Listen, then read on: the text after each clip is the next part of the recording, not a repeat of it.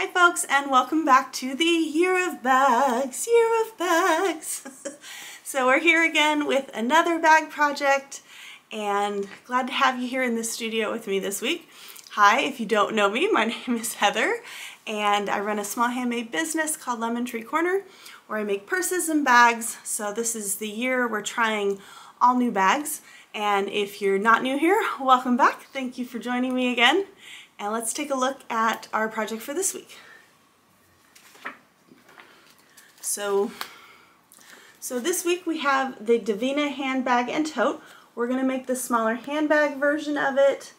I'm debating whether or not I want to add a crossbody strap, or I can just make these long enough so that it's an over-the-shoulder bag, which is probably what I'm going to do. But you know, sometimes it's nice. Not everybody likes an over-the-shoulder bag. And if I use the rings here, it can be a detachable a detachable crossbody strap, which would be nice. So I might go ahead and do that. It's just going to take up a lot of cork, but that's okay, because we ordered more cork. So I ran really short on the green cork, and I ordered more cork and got that in, which is perfect because I didn't know which bag I was going to do this week, and I was looking through the bags I have ready to go and the fabrics and everything, and then I realized that this one has, you know, cork or vinyl or leather accents, and that it would be perfect to do with the cork, and that the fabric I picked out has this beautiful green in it. It's kind of like orange blossoms or marigolds or something, and then this is going to be the lining fabric. So we have these two, and then I thought this would just be perfect as the accents for the outside of the bag. So that's what we're going to do. This bag is by Bagstock Designs, and I'm very fortunate that there is a step-by-step tutorial out there for us this week by Jess from Oakla Roots. If you don't know Oakla Roots, go check them out. I'll put a link in the description to this video, but she does lots of step-by-step bag tutorials. So it's really fun to, if you want to try a new bag pattern and you're not sure about it, to watch her video and see how complicated it is before you start. So our finished handbag is going to be 13 wide by 10.5 tall by 3.75. So fairly good size, a good size handbag. You know me, I like little handbags. So this one's definitely for the people who have more stuff to carry around, which, you know, they deserve a handbag too. So that's what we're going to do this week. It has an interior zipper pocket, so I think I'll focus a little tutorial on how to do those and my tips and tricks for that, and then I'll just figure out something else to focus on. Probably the cork accents is the thing we'll focus on this week, just to kind of show you that. There's a recessed zipper, but knowing how long these videos have gone with me showing everything I do, we might have to wait and talk about a recessed zipper. I have another pattern coming up that has a recessed zipper, so maybe we'll focus on that during that pattern. Other than that, I did finally get the yarn to finish off the Christmas blanket, so I'm going to do that while it's still fresh in my head. And then we're starting on our Advent shawl, which is now back to zero. So if you watched the Yarny update, you saw me starting that project, and I was very confused. I was making it more complicated than it needed to be, and my sister said, why don't you just use the recommended hook size? So I did a little swatch of what it would look like with the larger hook, and it looks just fine. It doesn't look like super holey or anything. So I'm going to start over again. I didn't get too far, so I felt comfortable frogging it. And I'm going to start that over again with the larger hook size, which then should bring me up to the right size of the pattern.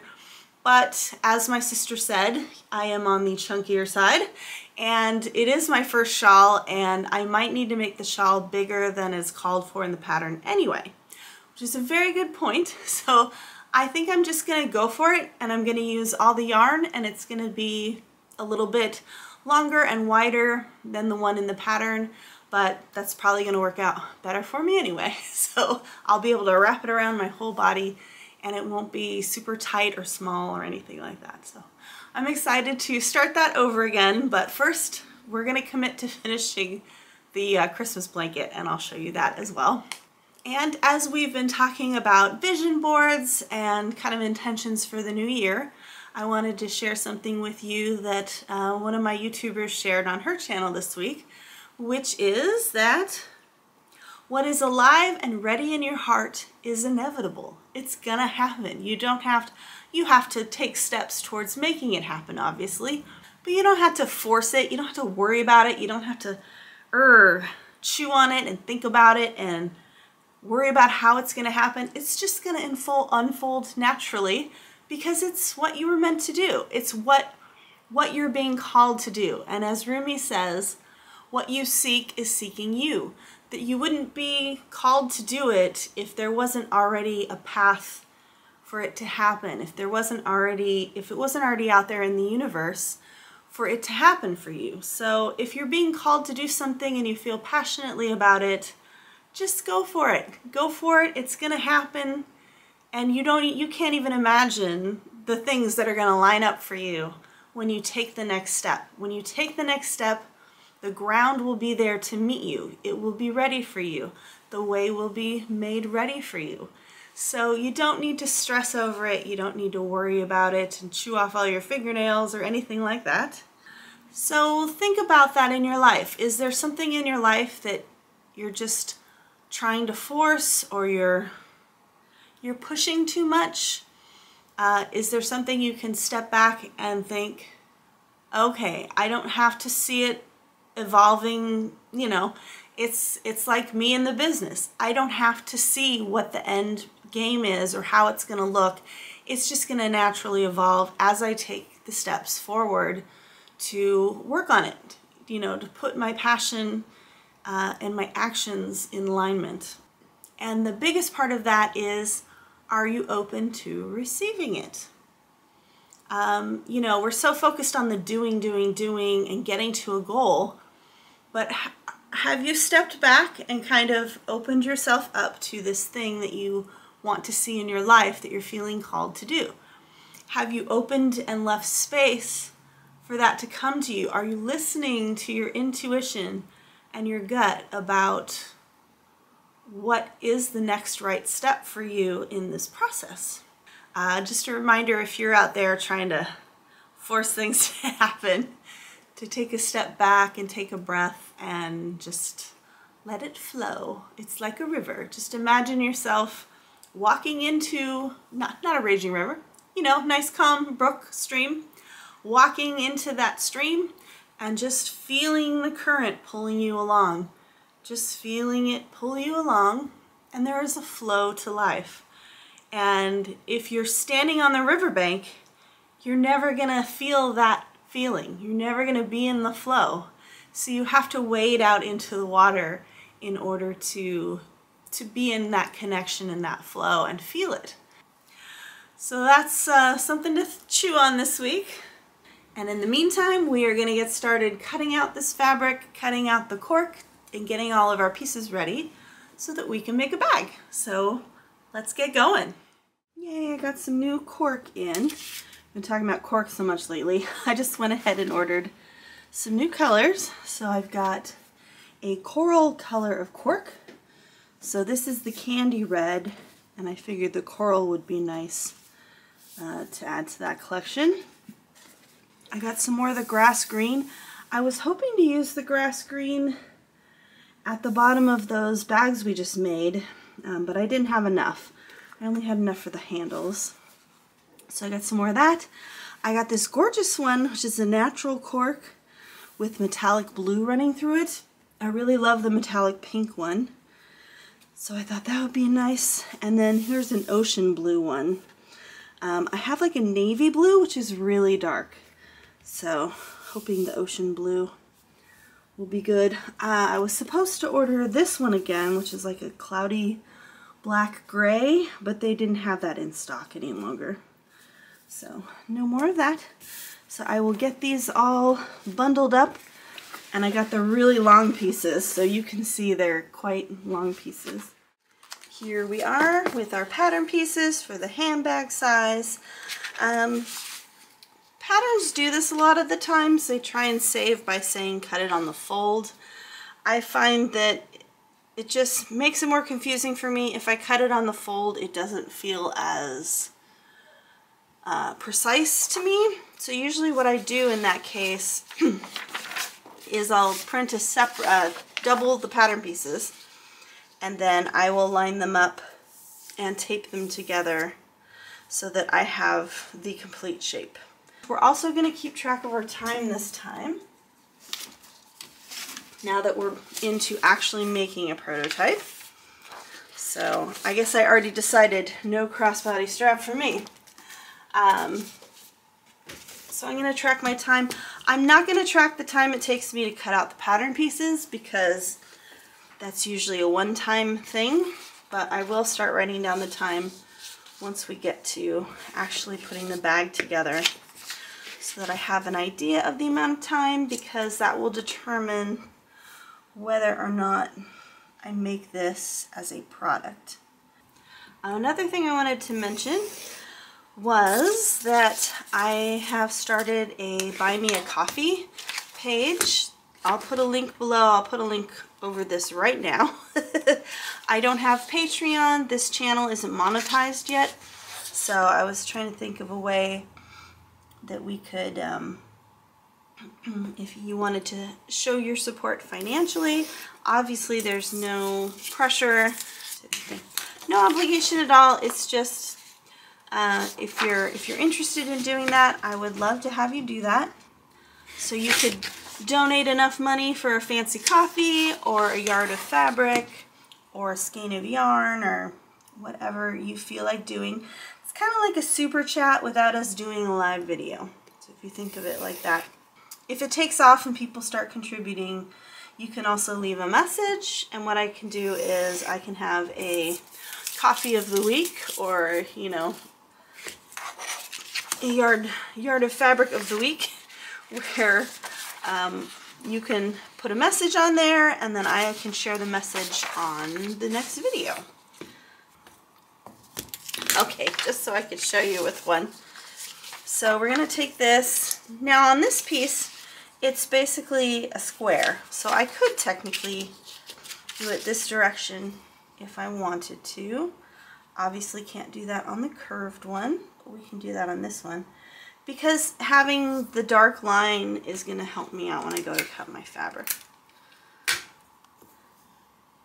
So we're going to cheat for all the ones that are actually square and do it that way.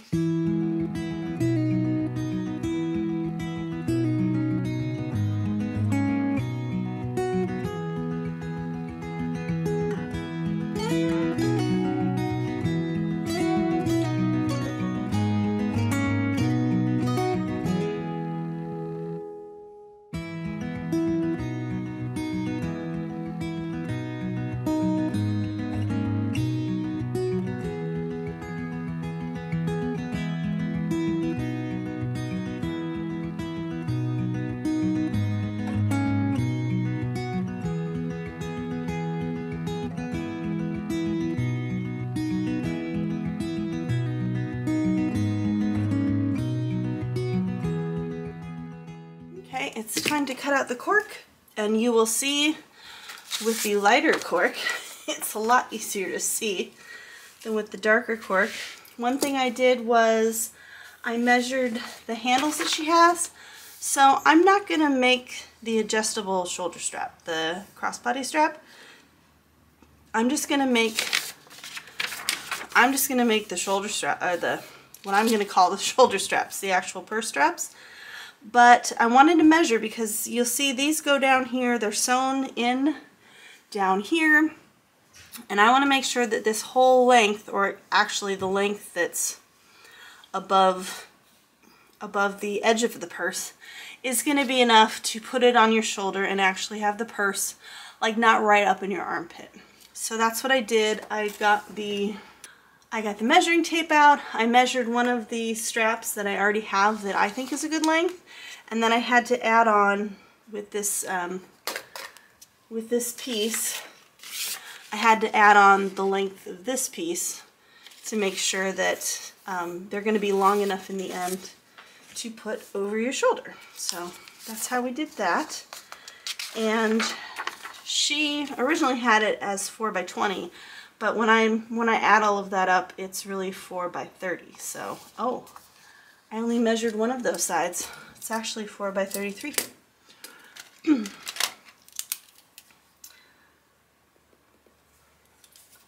Math and me do not get along. So I was only measuring this one, but the strap has to go over and take into account that 3 inches too. So, okay, glad we just talked through that. So I've got 4 by 33. Now this is only about 19 inches wide. So I'm gonna have to take this new piece of cork and we're gonna have to cut, and this is something that you always have to think of when you get a piece of cork like this, is the straps. So if you need a long continuous strap, you want to make sure that you have enough cork for that, and you want to cut that first out of the piece of cork. And usually what I do is I'll reserve like this much. If I'm cutting a piece of cork, I'll cut it up here, and I'll leave one piece of cork like long for the whole length of the piece that I have. I'm not really planning on using the green cork for anything else, so I think we're fine because I got the new green cork in. So this is a perfect project for this. So we're going to cut the handles out of that. But look at this. This is kind of cool. So that fits, and I can draw the second one over here. And I think we're going to get all 3 of these pieces out of this, so that's good. So I'm going to measure this. Actually, I'm going to go right to the end since it's already like a square. So this is the bottom of our purse. And we're going to put purse feet on the bottom of this. So I'm going to go get some purse feet out. I love using purse feet. It just like elevates the bag.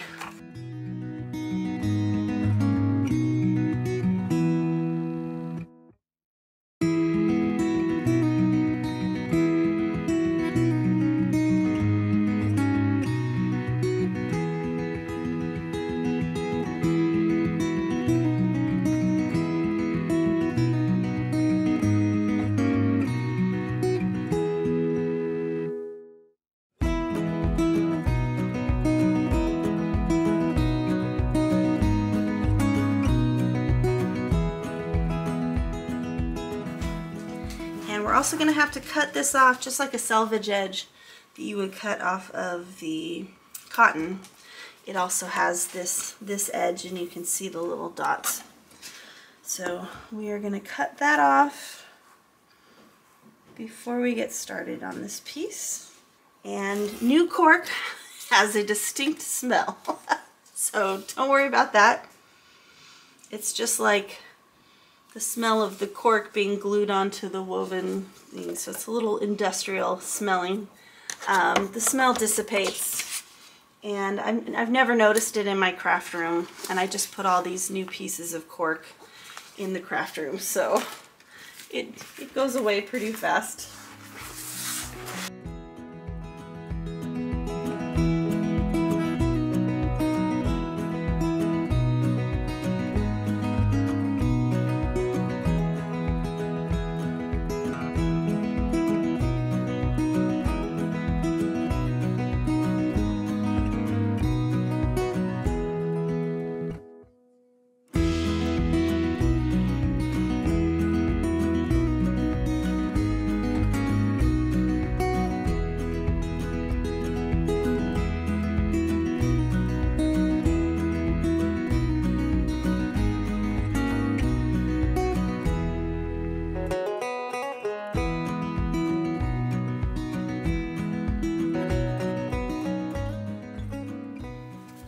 So after telling you that you should watch the tutorial video in full before you start cutting stuff, I decided I better take my own advice there and do that. And to my delight, she used Decovil Light on everything.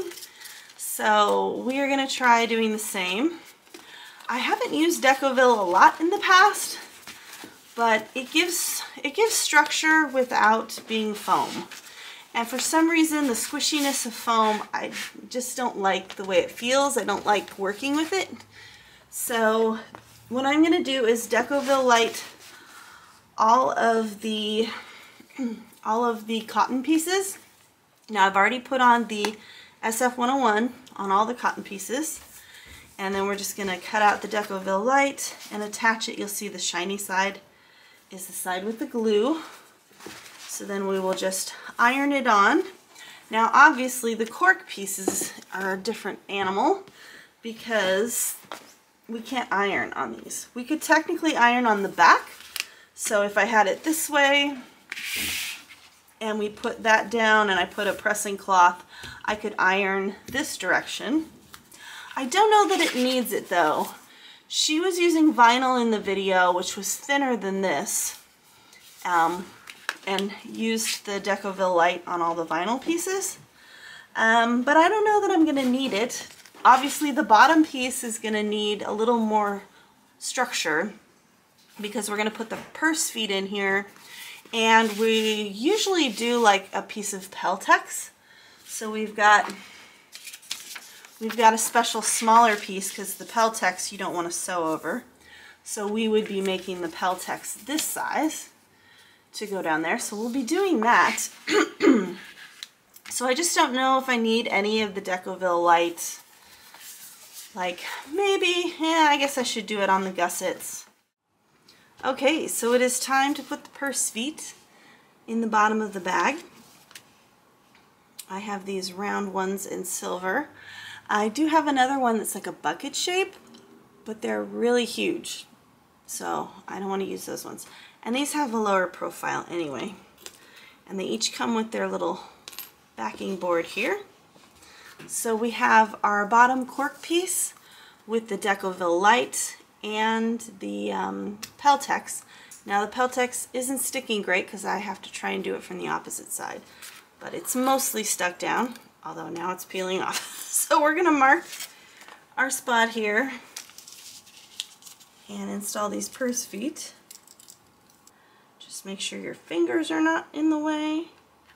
When you do this, I'm just going to make as small of a hole as possible, because just like with that magnetic snap, you don't want it to be a huge hole in your fabric. Okay, we just want it big enough for these to go through. And since I went through all of that, I don't think they're going to be big enough holes. I'm just going to poke through so that I can find it on the other side. There we go. One.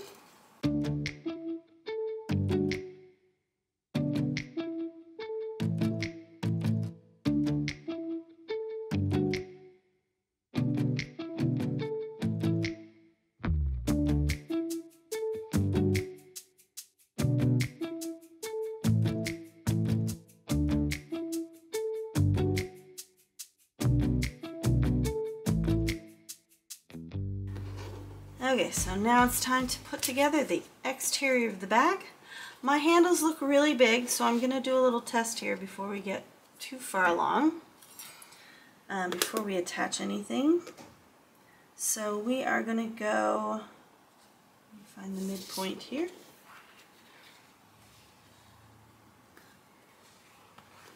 Okay, so that's our midpoint.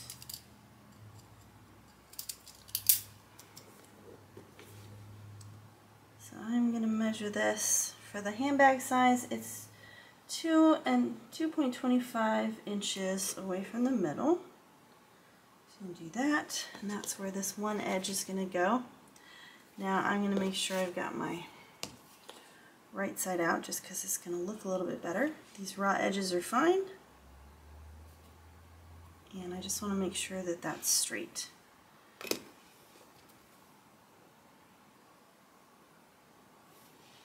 And then I'm going to clip it. I'm going to clip it several points here because I'm going to need to put this over my shoulder and make sure that it's big enough without being too long.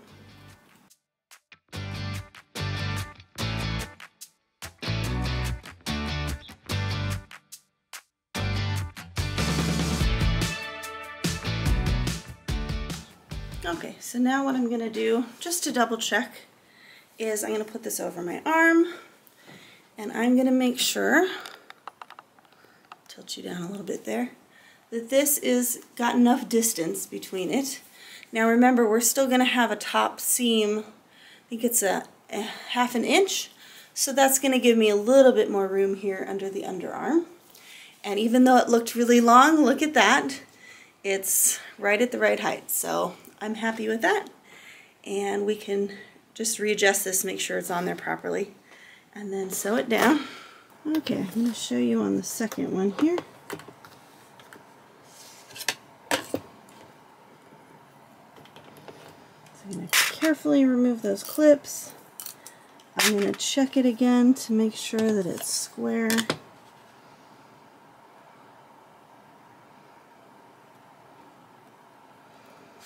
Okay. And then I'm going to start sewing down here, which is going to be within the seam allowance, so that we don't see the back and forth. And I'm going to try and line these up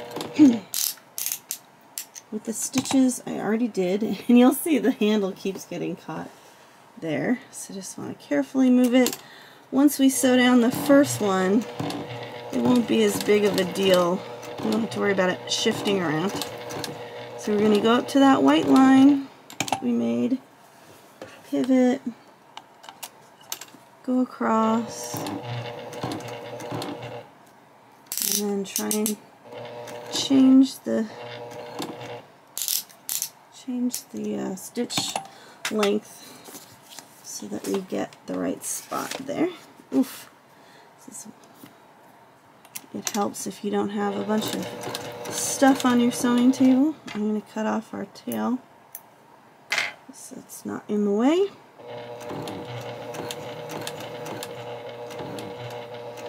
And then we're going to meet back up with our previous stitches and do a back and forth. And then we're also going to go to this outside 1/8 of an inch side and do the same thing there. And just go nice and slow across till we get to our 1/8 of an inch line of stitching. Nice and secure now, so you don't have to worry about it shifting at least.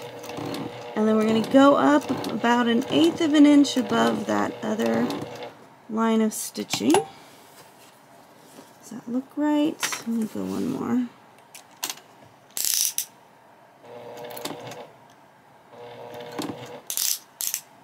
Okay. And you'll see that even though the cork is not against the bed of the machine, it still kind of sticks there. So we're just going to go across to the other 1/8 inch stitching, move it around, go back down the stitching we already did,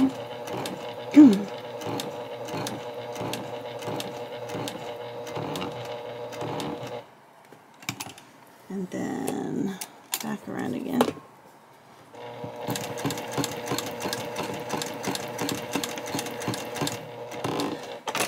Now the nice thing is this is going to be sewn into the next seam, and we're also going to put rivets in here, so it'll be nice and secure.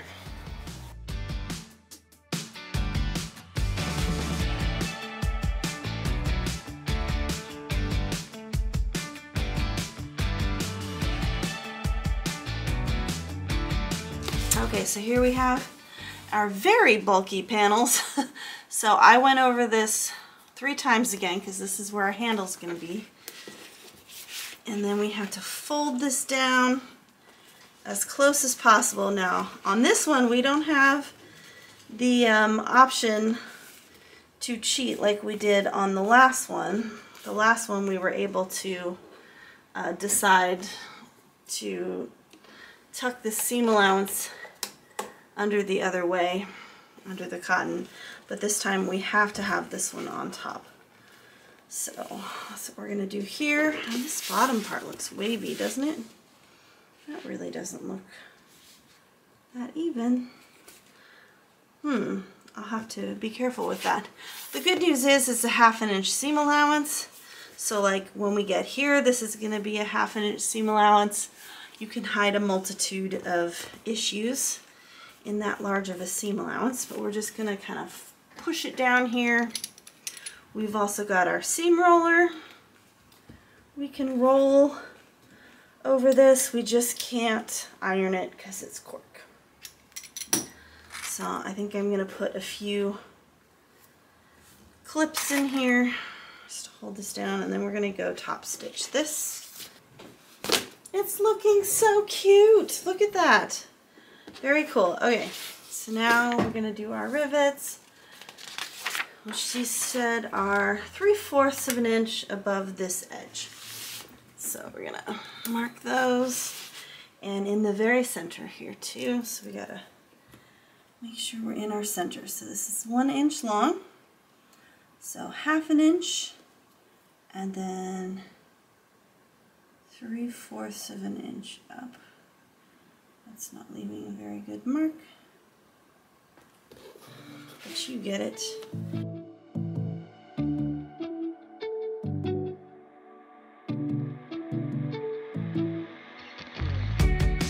Oh, get this heavy boy out here.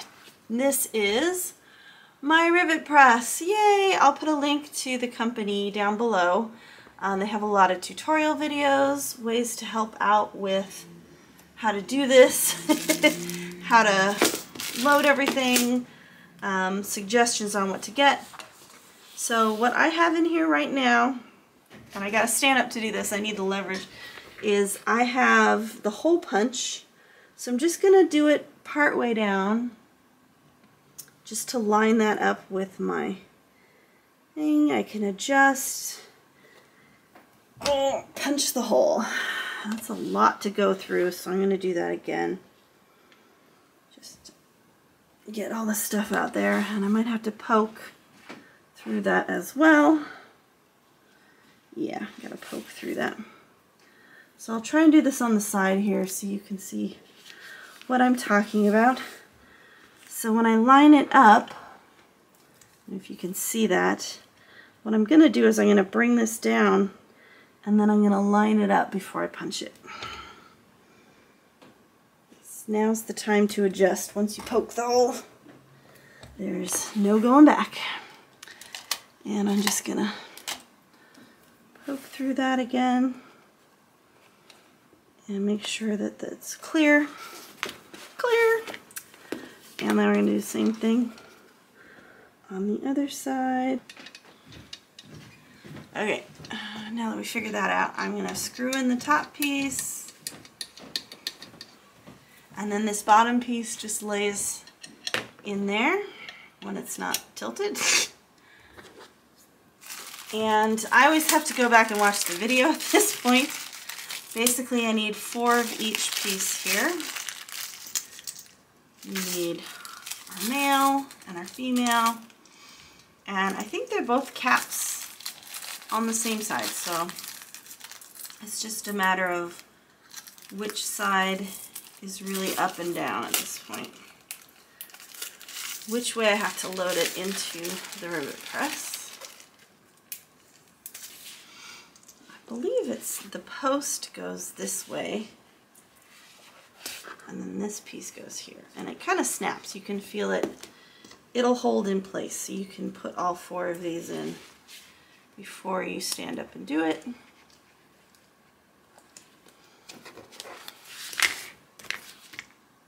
And these are even thicker than the material I have going on here. So there was even room for a thicker piece of stuff here. Okay. And then we're gonna line it up in the machine. You're just gonna feel it on the bottom, make sure the top is on the top, go nice and slow, make sure it's lined up, stand up, and press, and you can feel it come together. So pretty easy.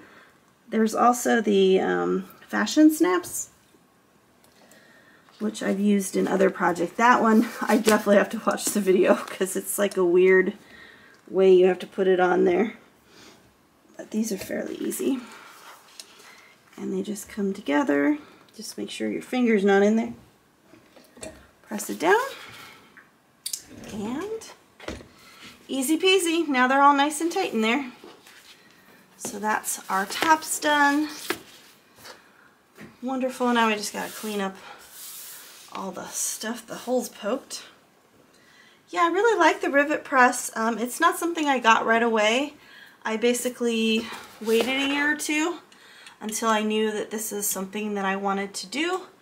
And you know, I had bought all the other supplies. They do have what they call Chicago screws, which don't require this. They actually just screw together and you can glue and screw. And that's good if you don't want to invest in the rivet press. That's a good way to see if you even like the look of the rivets without having to commit to this whole big purchase, because I think this is a good $100, $200 by the time you get all of the rivets and the dies, because these are dies, and you get all that done. So it is quite an investment if you don't know if you're gonna use them or not. And I really haven't used them as much as I thought I was going to. I'm still glad I have the press, especially if I have to put snaps in pockets, or like in this case, just putting rivets in the bag. And it's a nice detail, especially with the handbags. You know, I want the handbags to look classy and fashionable, and it's just a nice touch you can add. Like you saw, that really did not take that much extra time to add that touch in, and it adds a lot to the bag.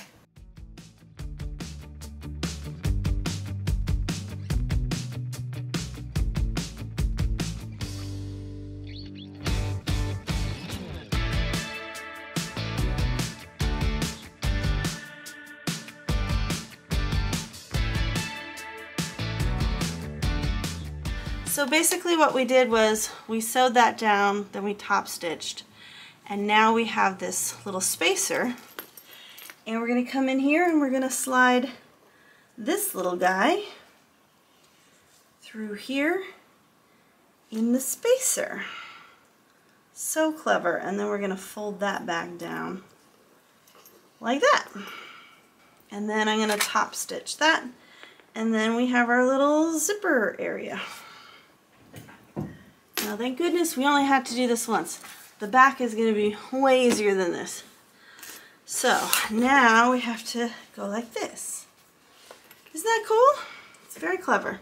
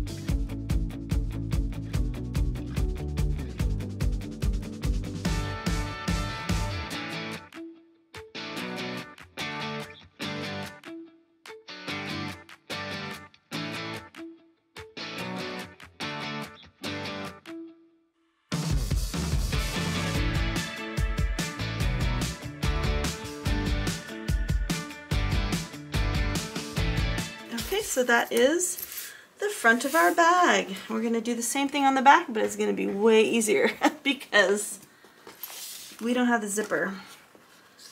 So we're going to use this one and this one. And where did we put our other piece? Oh, here, it's already on there. And those are the two pieces of our purse. Yay! Very cool. So that's where we're at. Next will be the gusset, but the gusset is a challenge. So I've been at this for quite a while. Since 3 o'clock, it's 6 o'clock. I'm gonna call it here and stop sewing, and we will take a look at the gusset when we are fresh. because that's just going to be a little fiddly. So we'll end it here and I'll see you in a minute. It'll just be a second for you. Okay, this is the last thing I'm going to show you. So we have put in our recessed zipper, which looks great. I'll show you that in another bag. We have another bag coming up that has a recessed zipper.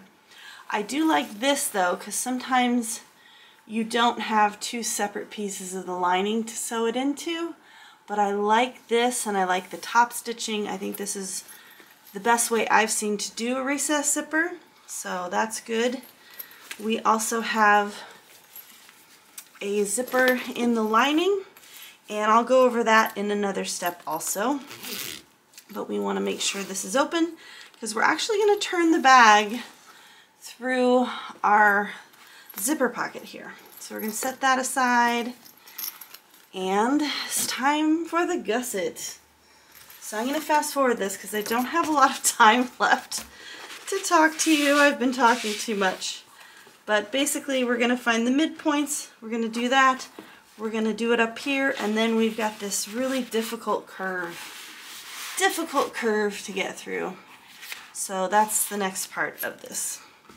So let's fast forward and then I'll miraculously be done with the back and I can show you what the whole thing looks like.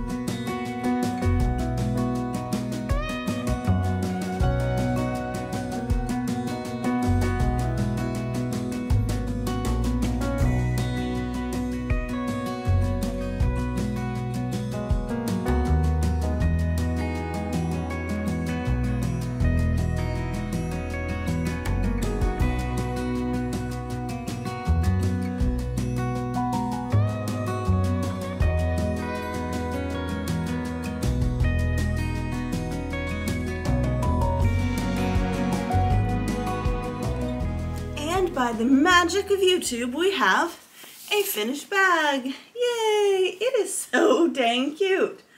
I really like this one. So it's got the recessed zipper, and we're gonna do another pattern in the next few weeks that has a recessed zipper. So I'll focus on that when we do that pattern, because this was just too long of a video otherwise, because I focused on so much stuff. But it's super cute. Here's the back, and just using that cork is wonderful. So my favorite thing is discovering that I can use Decovil Light instead of foam. So that's really nice, because I don't like working with the foam, especially with the sew-in foam. I can't get the fabric taut, and it looks all crinkly. And then I have the same problem with the iron-on foam, that it kind of crinkles the fabric when you iron on the foam and then work with it. And even trying to iron that out later doesn't really work very well. So I really like the Decovil. It holds its shape just like foam would, but the fabric still looks nice. I love these two pockets in the front. We've sewed a separator, so they're two separate pockets. Yeah, it's just really nice. So here's the bad thing. I messed up a step. I don't know if you saw it or if I've included it, but basically for the bottom panel, I'm supposed to push it this way and top sew it towards the square, towards the bottom. I did not do that on this side, and at the time I said, oh, that's fine. I can just sew it the other way. Not a big deal. I could have ripped it out and fixed it then, but I just continued. And unfortunately, when it came time to sew it on the bottom, I did not realize that I got this crinkle in there. So c'est la vie. I mean, I make each one of these the first time as a prototype. And yes, I know I'm using good materials, but I pretty much have to use the cork on this to know how it's gonna work with these accents. They're made for that. So I pretty much have to do it that way in order to know if it's gonna work as a pattern. So I was so close. I was so close to being able to sell this one. My favorite thing is when the prototype is actually sellable and I can actually sell it, whether or not I decide to make this in my product line or not. At least I would have a one-of-a-kind bag to sell. This, I don't feel comfortable selling it with that, even though it's on the bottom.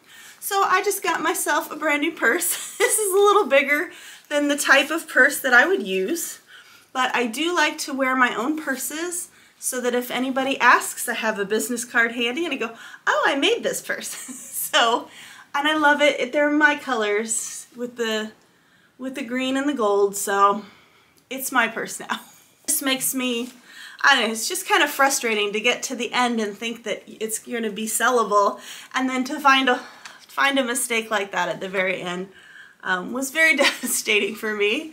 Obviously, it becomes YouTube content, and you know, we're making a new bag a week. I just don't want to end up with 52 unsellable bags, prototypes, at the end of this year. So I gotta think through that and just realize that it's the first time I made the bag. I'm lucky that it turned out with only one mistake, and I just need to be proud of myself for that. So I'm giving this pattern a B+. It actually comes together very easily, especially with the step-by-step tutorial that I'm going to link below. So it's pretty easy to work with. Selling wise, it's going to probably not go in the product line because it took me 8.9 hours to make, which is an okay time for like a handbag that I'm going to charge more money for. But that with the amount of money the cork costs and the Decovil Light, it kind of adds up to too much. And this is where the imposter syndrome comes in, right? How do you price your products? So I've talked about this before on my blog. Just looking for a reasonable price that somebody would pay for something like that. I think the highest price handbag that I have in the shop, or that I've sold at craft fairs, is $65. I think I might have one in there for $80, but I don't really want to charge more than $65, $80 for one bag. So that's why I tend to make the smaller, the wristlets are a smaller price point. The project bags are a reasonable price point, I think. So I really hesitate to inch it up there, and I'd have to price this out, but with the time and materials, it's just, you know, I'd have to charge a lot for that bag. But I do love the shape.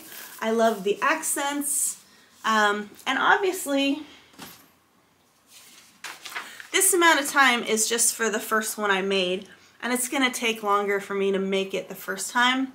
You know, once I got to making those drawstrings, each drawstring bag I made in a row got shorter and shorter and shorter.